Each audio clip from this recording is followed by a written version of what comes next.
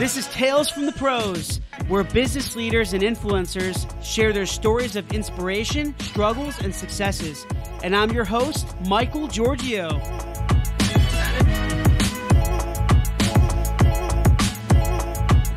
Hey everyone, welcome to Tales from the Pros. This is Michael Giorgio, your host and co-founder of Imaginovation.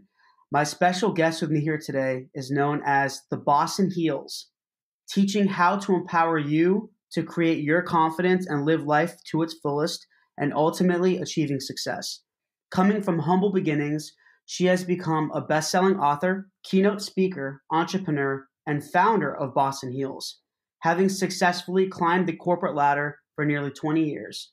This inspiring thought leader is one of the few women to break the glass ceiling and claim her spot in the C-suite. Please welcome the amazing Heather Monahan. Heather, I really appreciate your time and chatting with me today. Thank you so much. Thanks for having me. Absolutely. So, Heather, I love, I love storytelling. I love learning about how people got to where they are today and their struggles and successes and just, the steps they took to get to a great place. And, for you being a leader in your space, I mentioned, just a second ago that you came from humble beginnings. So can you tell us a little bit about that story and how you got to this successful point in your life? Sure. So I grew up in Worcester, Massachusetts. I was one of four kids. My mom was a single mom and she worked 3 jobs, and we definitely struggled when I was a kid. So I learned at an early age that, I needed to work hard, and started with paper routes and then bussing tables, waiting tables, bartending all through high school and college, and ultimately landed out of school with the Gallo Winery. And I joined their sales program, became their number one salesperson within the first year. And then I left the wine business to go to the radio business and start out as a seller there. Within the first year, became the number one seller on the sales team. And I was given an equity partnership opportunity in Saginaw, Michigan, to move and lead a company valued at $25 million. And in under 3 years, I turned that property into a $55 million property. Made a lot of money at a very young age, and made a name for myself in the radio business as someone who could drive revenue, lead teams, and really bring some massive results. So I left there and went to a publicly traded company in Florida, which I led that sales organization for 14 years, becoming the chief revenue officer. And after being promoted 3 times and winning a number of different awards, I ended up getting fired when the CEO became ill and he elevated his daughter to replace him. So I took that opportunity 2 years ago to go to work for myself. I wrote and self-published my first book, Confidence Creator, which trumped for number 1 in business biography and has been a really massive success story. During that time, I learned to sell books. You need to get out and speak. So I hit the speaker trail, and I ended up getting picked up by all the major speaker bureaus, Big Speak, GDA Speakers, Harry Walker Speaker Agency, and APB Speakers, and really turned that into my primary business. And during that time, I signed with Podcast One and launched my own show, Creating Confidence with Heather Monahan. Wow.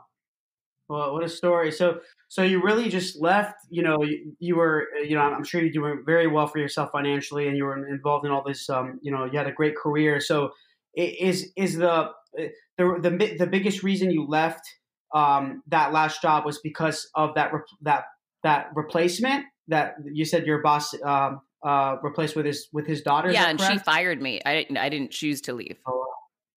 Oh, okay. Oh, wow.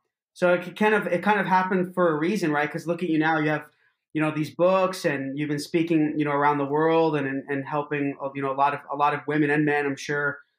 So like with that being said, I know you talk a lot about confidence. So Heather, I think all of us really struggle with confidence. I have in the past, me being bullied as a kid for 15 years. I had very little confidence. I had to build my own confidence in certain ways. How do you really create confidence in yourself when something has gone wrong, has gone on for so long that has really become the new norm? Oh my gosh, that's a line from my TED Talk that you just gave. Do you realize that? No, I didn't. Yes. Really? That's crazy. So in my TED Talk, I actually say exactly that, what you just said, that it's so difficult when your new norm has become being berated by others and not standing up for yourself, how can you create confidence? So in my TED Talk, I share the 5-step process that I implemented to create confidence, which is essentially, I was in advertising for over 20 years. I just took the philosophy that works for McDonald's and every other major advertiser, and I put it to work for me. So, number 1, choose the right platform to run your ad campaign. Number 2, choose powerful messaging. Number 3, find a jingle or a music bed that elicits emotion and memory. Number 4, have a call to action to convert the opportunity. And number 5, you want to pair a visual image with this audio campaign if you really want it to explode. So, that was one of the ways I truly ran a personal ad campaign for myself, to elicit confidence within me. But in addition to that, in my book, Confidence Creator, I have 43 different chapters with 43 different tactics and strategies you can implement to create confidence within you, because people have different reasons why they're lacking confidence, whether it be you're not following your passion and you're in accounting when you really need to be a painter and you're denying that to yourself, or it could be that you're surrounded by a villain and you need to fire that villain, or it could be that you're running a negative tape in your head to yourself and you're the one really holding yourself back. So I outline all the different strategies so that whatever the issue is that you're up against in that moment, you're able to tackle it head on. Wow. And how did you come up with that? I like how you're kind of using the advertising metaphors towards yourself and creating confidence. Like how did you come up with that? How was it? How did you was it just an epiphany that you had to say, this is when I want to create this ad campaign for myself, to do this for myself and see what happens? Like what inspired you to come up with that well, strategy? the headquarters, the office is almost 3 hours from where I live. So anytime I was driving over there, I would be thinking through how I didn't want to see this woman. She was the interim CEO before she became the CEO. When she was the interim CEO, she couldn't fire me, but she made it known that she hated me. And so I would constantly be forced to sit in a meeting with her as well as the other executive team, and she would ignore me, treat me in a very negative, passive aggressive way, that it became clear as I sat quietly in my seat and did nothing, I was feeling worse and worse about myself, and she was growing in strength. And so I would drive home and think to myself, I can't live like this. I can't afford to, I'm a single mom. I can't afford to lose my job. I need to pay my mortgage. What options do I have? And I felt powerless. So on one of those rides, I just thought to myself, I believe that there's always a solution for any problem. I just haven't found it yet. So I was thinking, racking my brain, okay, what solution is there that I'm not seeing? There's got to be one. And it literally popped into my head as I had the radio on and the advertisements came on. And I thought, oh my gosh, I'm an expert at advertising. I've been doing this for 20 years, making hundreds of millions of dollars for other people. Why don't I just leverage this methodology that I use for my clients to create success for my clients? Why don't I do that for myself? And in that moment, I decided to put my expertise to work for myself. And wouldn't you know, it worked. And, over a 30-day period, very quickly, I was able to change my thought process. I was able to sell myself on my ad campaign, which essentially was that when I would feel fear, that meant fear is a green light, take action now, step into it. And instead of sitting quietly at the table when she would ignore me, I started raising my hand and saying, hi, good morning, I'm over here, you missed me. And I started shifting the power in the room. I started feeling and becoming more confident.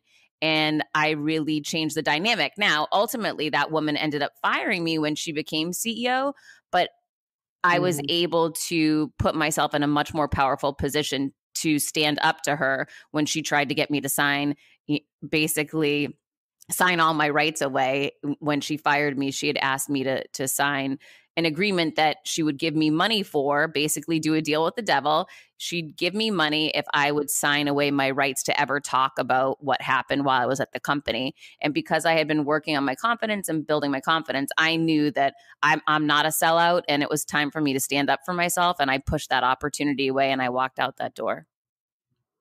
So you initially stepped into your power. Oh yeah, 100%. Yeah, that's awesome. I love it. Yeah, I listened to. I don't know if you know another lady. Her name is Gabby Bernstein. I know who she is. I don't know her. Oh yeah, but yeah, she talks a lot about that, and I listen to a lot of her talks as well. So when you talk, it kind of reminds me a little bit of her. So it's a compliment. Thank It's you. good.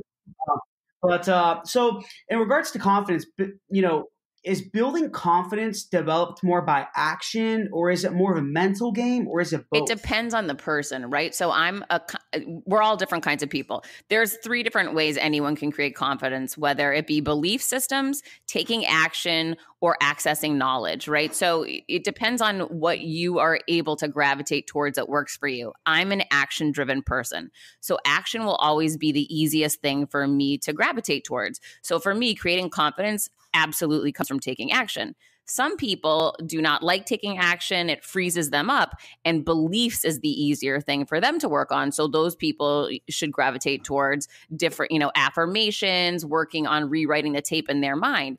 And then other people really like learning, and knowledge based applications are the way for them to create confidence, whether it be listening to certain podcasts, reading certain books, so there's plenty of different ways to do it. It's really about you, what your holdbacks are, and what you gravitate towards. We all learn differently. Yeah, it's cool that you say that everyone's so different, because I'm thinking about what it took for me to get more confidence. I think it was mental. It's my belief system. For at least for me personally, like I do believe in God, so I pray a lot. All that helps as well. Meditation helps, and also action. For me, if I don't do any, if I don't execute anything new, and I don't see progress. I know Tony Robbins talks a lot about progress, and then it's hard to build confidence for me. I want to work hard and do the best that I can, and while I'm doing that, I want to inspire and help other people. So that's kind of helped, at least work for me. But in your experience, Heather, what were really the steps you took to define your purpose? I know you mentioned purpose before, and self-worth. Were there any steps that you took, aside from kind of just leaving, well, I know you said you got fired, but starting your own thing and following your passion? Is there, for others, do you believe there's certain steps to define your purpose and self-worth? Yeah, I mean, there's a number of different ways to go about it. My journey to find my purpose goes back 6, maybe 9 years ago now. I was in a meeting with a mentor of mine in New York, and he was telling me I had to pick my head up. He said, "You're only living a very small life right now. You're running your company, and all you think of is running the company and how can you drive revenue." He said, "You need to stop that, and you need to put yourself first.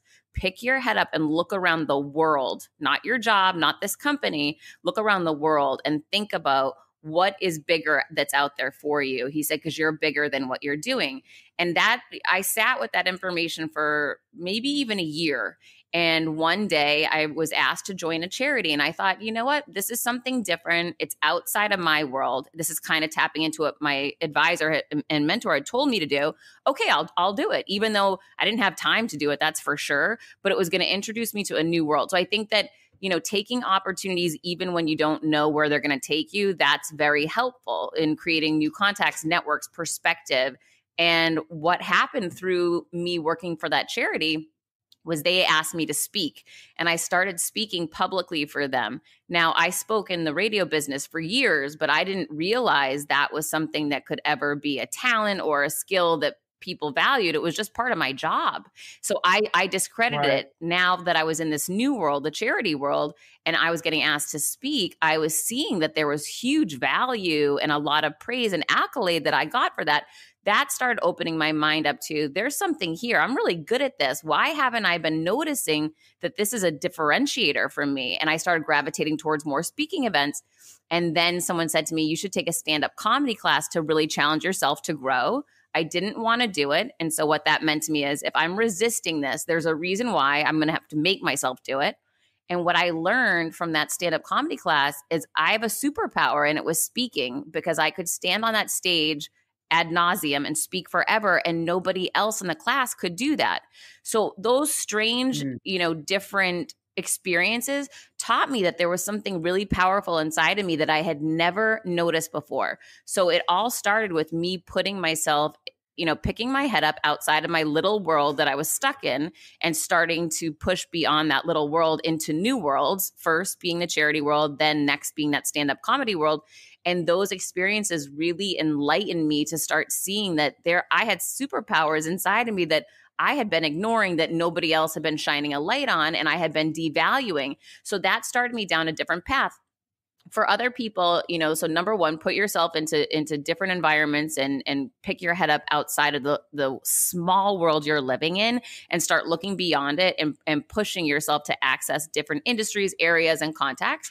But another way is to reach out to 10 people in your life and send them an email, a text, or a phone call and say, listen, I'm doing some, work into myself right now. Here's what I want to know from you. What's unique, special, or different about me? As I define my unique value proposition, I'd love your perspective and help.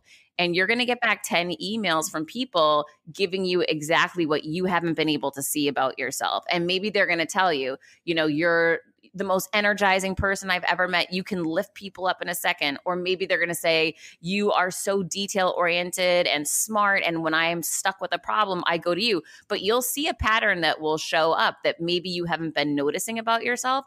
And when you find that, there's going to be clues in there that will help steer you to what's unique and different about you. And another way is to look at the things that you love to do as a child. When I was a child, this is before anyone told you, you can't do that. That's, a dumb idea, or you shouldn't, that's not a career. When I was a child, I loved to perform. So I wanted to be in plays. Well, that was until one day when I was in school, someone said, well, you can't do that for a living. That's not going to make you money. And so I walked away from that. Right. So now I'm on stages every week for a living. That's what I get paid to do. Right. So here's the thing. Look back at your childhood, look back and think, what were the things I loved to do before people told me I couldn't do them? I'm just kind of taking everything in that you just said. Wow. I love it. And what's funny, Heather, that I feel like most of us are so stuck in our own little worlds when we're working, even if we're working for our own business or even working for somebody else, we're stuck in our own world, and we don't understand the powers that we actually have and the skills that we have, because we know what we know. We don't realize that what we know could teach and inspire and help so many people. You know what I mean? Like even like for me with like marketing and storytelling certain things, I don't realize like, oh, I know what I know, and I know I'm good at it, but will other people find value in that if I try to teach them and educate them and even speak on stage, inspire them like you do? It's pretty crazy. I love how you said that. You need to get out of that, like what your mentor mentioned, and get out of that mental state and shift and think about, like, listen, it's a big world. A lot of people could learn from it. That there's a really easy way to make that shift. And it's to say, when I'm thinking like that, which is what you just described, I don't know, is there any value in what I have? That's selfish. That's about being about you. Yeah. If you shift from being selfish instead to serving others and think, hey, there's a chance I could affect one person. If this message that I have, and I do this to myself anytime I second guess myself, if there's a chance that my message could affect one person. And I remember who I used to be when I didn't have confidence, when I didn't have mentors, when I felt alone. Wow, if I can share a message that could help that young girl, that young guy, that person, then it's selfish of me not to share it. I'm going to make myself take this chance. And when you ask and challenge yourself in that regard, how could you not share it, right? So it's not up to you to judge who needs your information. It's up to you to put it out there to make the world a better place. Oh, I love it. I love it. Thank you for sharing that. And any advice, Heather, on how you use your purpose and passion to really create a personal brand or leverage an existing company brand? So what I mean by an existing company brand is not everyone wants to create a personal brand, but some of us some people out there that work for another company and they love what they do. They love the business and they want to be like the face for the business. How do they use their purpose and passion to really create that brand? How do they do that? Is there something that you did? Obviously you have your own personal brand. So what did you do to really build that audience and yeah. engagement? So 4 years ago, back when I was still in corporate America, I had started down this path, as I mentioned, 7 years ago, to start looking deeper into myself and living bigger, not just in my small company world. So that started me down a path that took years, but eventually led me to 4 years ago, where one day, it was the end of, I guess it must have been going into 2016. So it was 2015. And I said, going into the new year, one of my goals is going to be to elevate myself, to tell my story, to launch my brand so I can have a voice to help others. And in doing so, you need to identify, again, I was in marketing and advertising for a long time, so I knew how to do this. So I basically sat down with a good friend of mine who was a CMO, and she and I, as personal friends, just kind of started sketching out what are the brand pillars that represent Heather Monahan. And to me, that, is transparency, being authentic, being a leader, being someone who is, wants to share and help others. And we just started sketching out basically like a whiteboard, how you would do for a client, what are these brand pillars that this brand is going to stand for and really stand on. And you want to ask yourself, what are those keys to who you are? And they can change and evolve. It's not something that has to, this is it and it forever. Because those are the things that, that freezes people, like, oh, I'm stuck on my brand pillars. No, who cares? Just bang out a bunch of ideas, lead forward with those, because you want to cross-reference your content, your messaging against what those brand pillars are and be consistent with them. But it's okay to evolve. When I first started my brand 4 years ago, I didn't know I was going to speak about confidence. I didn't know I was going to write a book about confidence, right? Mm-hmm. So I've changed and evolved my brand over the past 2 years immensely. But back 4 years ago, I didn't know any of that was going to happen. So the key is to take action and launch it. You can evolve it and grow it. I actually work with a company called Brand Builders that specializes in this. So if you are afraid that you don't know how to do it, there's plenty of people out there. Brand Builders is a great company to work with. My friend Rory was on my podcast. I do a whole show about this, about how to launch a personal brand. So there's a lot of available information in the world that you can access, companies you can pay to help and you can hire to help you do this, or you can do it on your own. But the key is this: everyone's got a personal brand. It's up to you if you want to be the one directing it or you want to be the one responding to it. And by that, I mean, I had a personal brand before I launched mine 4 years ago. It was what other people said about me when I wasn't around. Now, I decided to take the pen and write the narrative myself.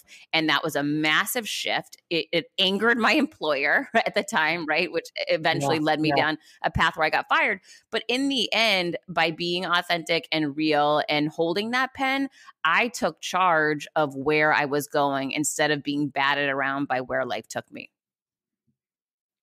Yeah. And on a marketing perspective, Heather, what were some of the steps that you took to build your audience? I mean, I see you have a following, you have a community, a lot of people that you're helping around the world and inspiring, and even through your courses and all of that.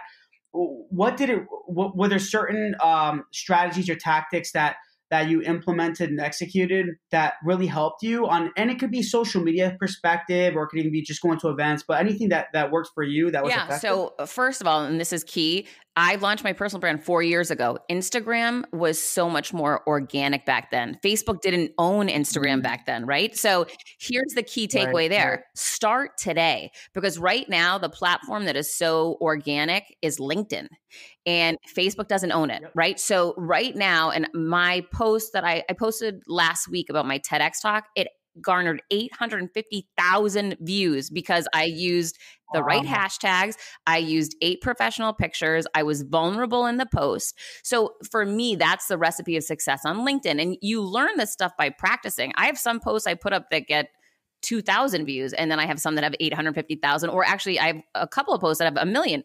So here's the thing. You need to be consistent. You need to post with frequency. Identify the platforms that are in growth phase. Right now, growing on Instagram's incredibly hard. They want you to pay to play. And I have no interest in paying for, to grow my audience.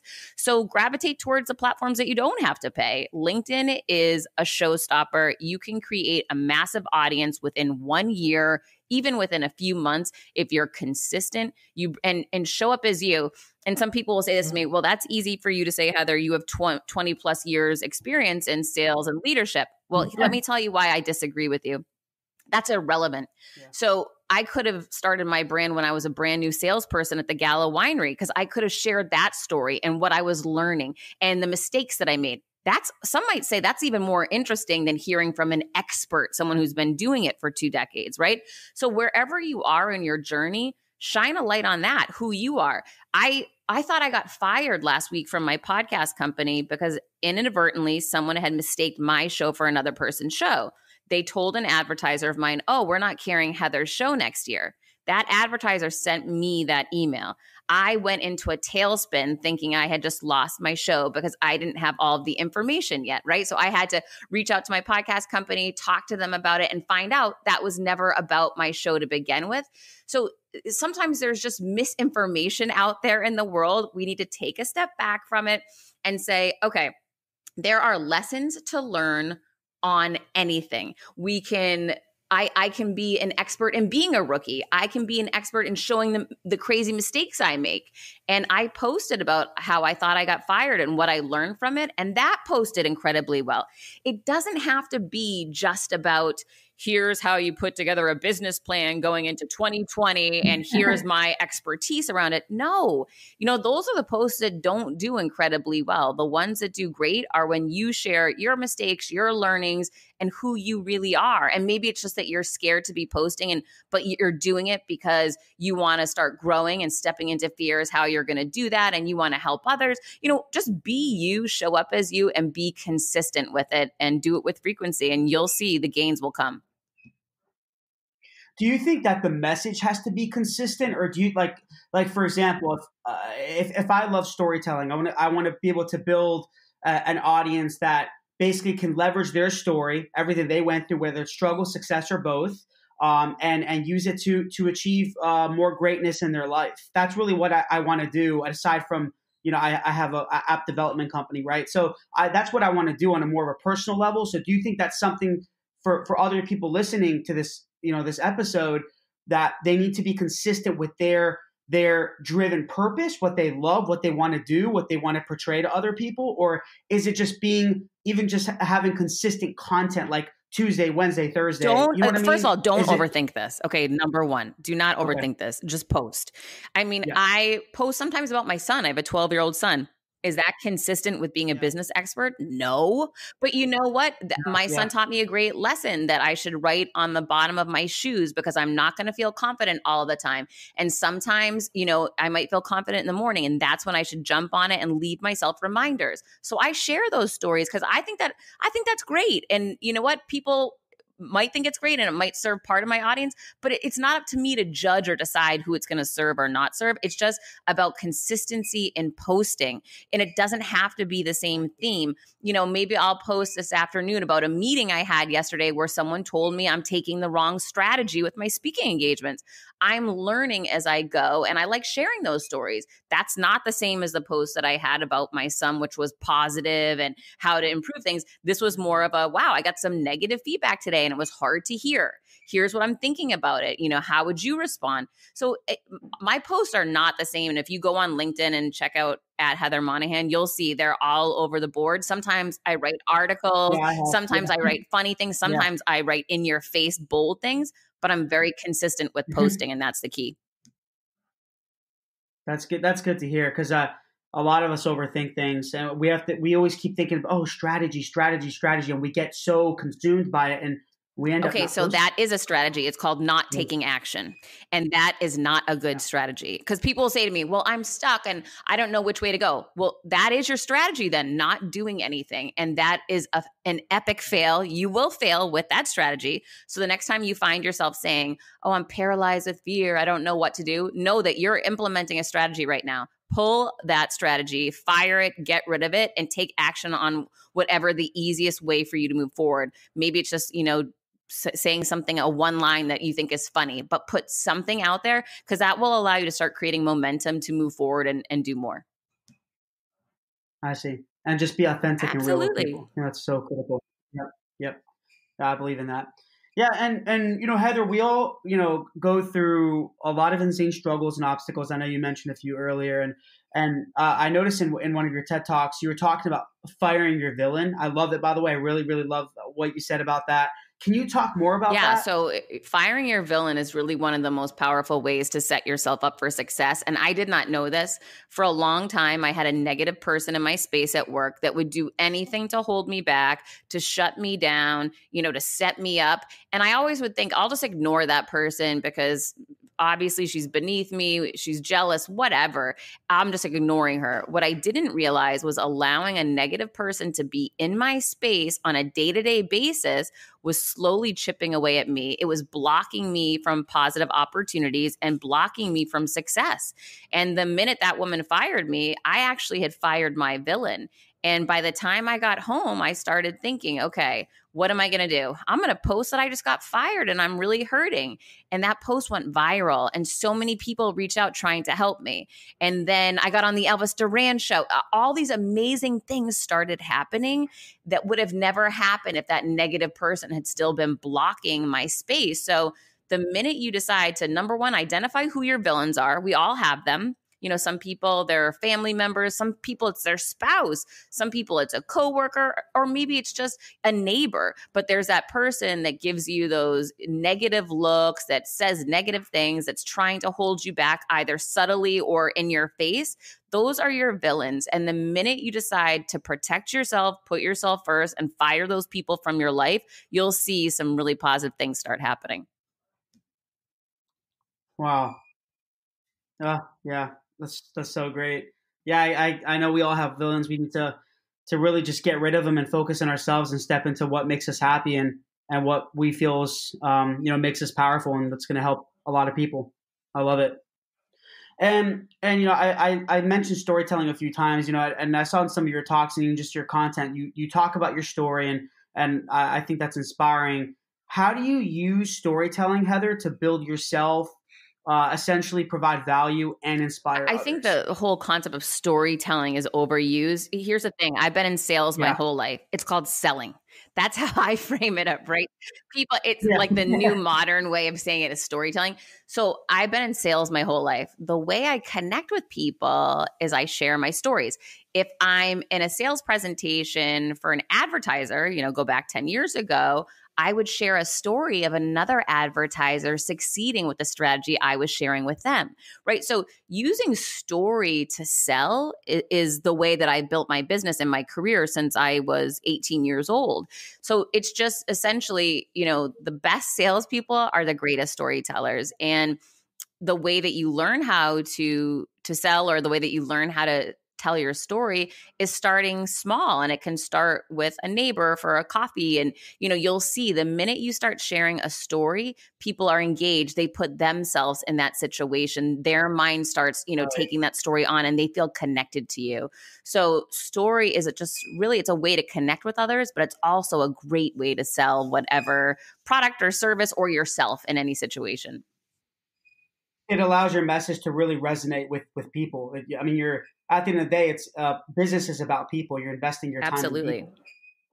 Yeah. Yeah. So just to close things out, Heather, last three questions I have, I call them the three hows. So first one is, how do you define failure? Second is, how do you define your story in one sentence and in one word? And third is, how do you define All right. Well, success? give them to me one at a time. What's the first one? Okay. Yeah. How do I Failure. define failure? Failure is the starting point, right? So 99% of people in the world are not that successful. It's that top 1% that is. That top 1% keeps failing, but getting back up. When I got fired, I could have just gone back to what I always known, and that would have been an epic fail. But instead, I decided to take a chance on me. It has not been smooth sailing. There's been countless times where my plan and strategy fell apart, and I failed. I partnered with Perry Ellis, and then they let me go. And I had to decide, should I go back to corporate America, or do I keep being an entrepreneur? I failed. I said, I'm getting back up again. And this time I'm going to have more revenue opportunities, more streams, more strategies, so that when one fails, it's okay. It's not going to be as hard a hit. And that's how I started building out my business. So failure is really the starting point for you to say, am I going to move forward and take this thing to the next level? Or am I just going to give up, go home, and call this life a wrap? Yeah. And I have you heard of that term, fail forward? It's kind of like what you mentioned, right? You're just not giving up, insane perseverance. Absolutely. Yeah. And how do you define your story in one sentence and in one word? Well, my one word is confidence for sure. That's the game changer. And that's the difference between, where I am today versus where I was 15 years ago. But I guess my story would really be, creating confidence by leapfrogging the villains around me. Perfect. And last is, how do you define success? Success is different for everybody. For me, success is really about being able to do what I love and having the people that I love around me while taking care of my health. I love it. Heather, thank you so much. This has been wonderful. Really appreciate it. And I think a lot of people are gonna get a lot of value, receive a lot of value from this episode and be inspired. So I'm really thankful for your time. So where can everyone find you? So my website is heathermonahan.com. My book is Confidence Creator. It's on Amazon and Audible. And my show, Creating Confidence with Heather Monahan, is on Apple Podcasts, Podcast One, anywhere that you find your podcast. And please check out my new TEDx talk. It's on YouTube. Just type in Heather Monahan and it will show right up. But it's definitely 10 minutes that could change your life. Fantastic. Heather, I'm really humbled and thanks again for your time and really appreciate it. So thanks for being a part of this podcast and sharing your story with us. And thank you everyone for listening. This is your host, Michael Giorgio on Tales from the Pros. And until next time, thanks guys.